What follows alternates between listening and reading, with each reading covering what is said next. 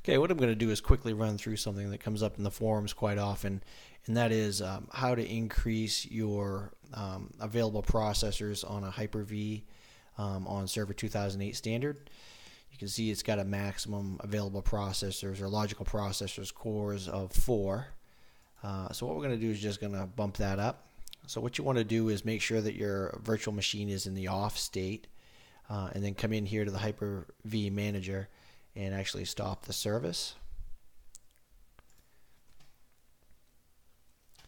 Okay, then you're going to want to find the XML configuration file for your Hyper-V that you're trying to increase the processors on. Mine's in a different location than yours is. I've moved mine to a RAID 10, but I'm just going to open that up and actually edit it. And I'll use WordPad, and mine's down toward the bottom. What you're looking for, you can actually do a search for it, but the tag is processors, which makes sense. So there it is there, and you can see the count type equals integer 4. I'm just going to bump that up. I'll give it to 8 on this, just for demonstration purposes, and I'll save it. I'm going to close out. I'm going to come back in here and I'll start my Hyper-V management service. Okay, everything came up, so that's a good sign. I'll just come in here and we'll take a look at the settings.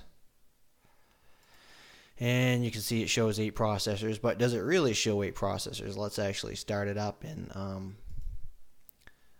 see if it registers in the task manager.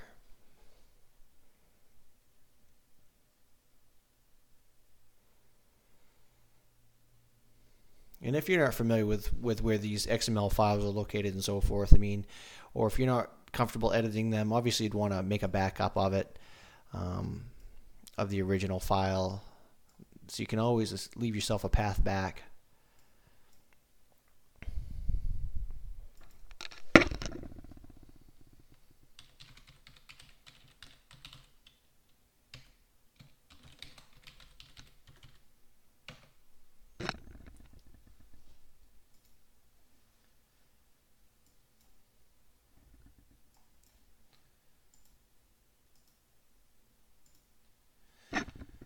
Okay, what have we got here? 1, 2, 3, 4, 5, 6, 7, 8. So it appears to have worked.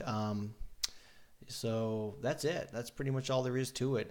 Whether or not it makes a difference on your performance, I'm not entirely sure. It's just something I wanted to give you guys a demonstration of. So I hope it helps. Thanks.